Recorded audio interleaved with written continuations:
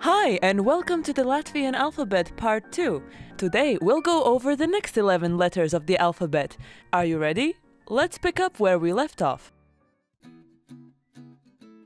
Then we have ha like helicopters or Haizius, which means a helicopter and a shark. According to the global firepower ranking, the Latvian army with our 6 helicopteri is not exactly a Haizius in the military game. In fact, we rank number 105 out of 137 countries that they have compared. So, if you've got some spare helicopter lying around, please send us some, we'll be grateful. Next up, we have I, found in words like internets, which means the internet, and izbrīns. Izbrīns means surprise, and you might be surprised to find out that despite our lack of helicopter, Latvia has the 13th fastest internet out of 50 countries compared on fastmetrics.com. With an average speed of 28.63 megabits per second, we beat some countries like France, UK, USA, Russia, and some others. Then the elongated brother of I.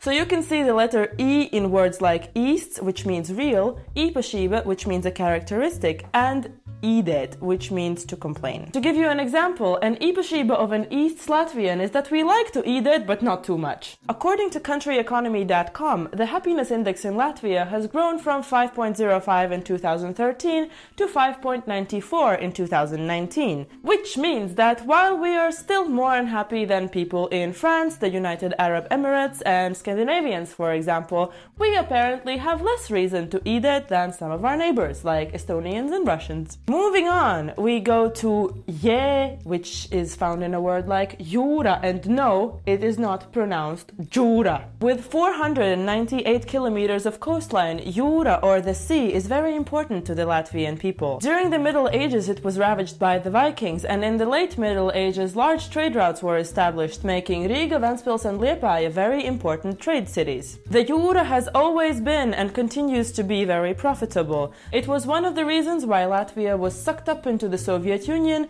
and nowadays tourists from all around the world come to Latvia to enjoy our jūra. For example, you can do so in Jūrmala, or seaside city, which you should definitely visit when you come here. Next up, we have kā, found in words like Krievija, which means Russia. Yeah, in Latvia we like to come up with our own names for countries, and we did not stop at Krievija. So for example, we call Estonia Igaunija, Sweden is Zviedrija, Belarusia is Baltkrievija, Vācija means Germany, and Croatia is Horvātija. Then we have ķē, the soft brother of kā, found in words like ķēms, which is a mythical creature in Latvian literature that is also sometimes used as a light insult. Saying that you are a ķēms, or that you should stop ķēmoties, means that what you're doing makes you look not only silly, but also ugly. Up next we have L, found in words like Latvia, liels, which means big, and Lāčplēsis, who is our national hero. Lāčplēsis is another saliktenis, this time made from the word lācis, which means a bear,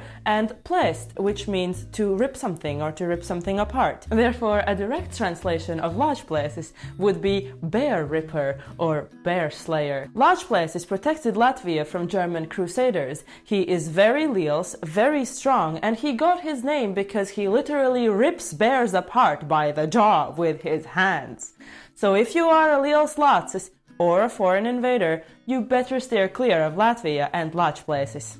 Then we have the soft version of L, which is L, and which many of my foreign students have great difficulty pronouncing. L is found in words like ļoti, which means very, ļauns, which means evil, and ļepatot, which means to walk, run, or skip in a funny, clumsy, or awkward-looking manner. So for example, if you see a ļoti ļauns person, you better ļepatot away. Up next we have the letter M. M is found in words like mīksts, which means soft, and is used in many salikteni to designate somebody who is a coward. For example, in combination with miesa, flesh, you get mīkstmiesis, which is a snail or a coward. Also in combination with čaule, which is a shell, you get mīkstčaulis, again a coward. And also you can combine it with the word pāda, which means a foot, to get mīkstpēdiņš, again the same meaning. But if you want to keep it simple, just use mīkstais, which means the soft one, which basically has the same meaning as all the other ones. Then we have N, found in NATO, our best friend. But also in words like nauda, which means money, naudīgs, somebody who has money, and naudasmais, literally a sack of nauda, but also a rich person that is trying or succeeding in influencing Latvian politics. Following N, we have, you guessed it, its soft brother eņ. Latvian cats say ņau, but eņ is also found in words like ņudzeklis, which means a chaotic bunch of alive and mobile organisms. Like, for example, there is always a ņudzeklis of people in the Riga Central Market.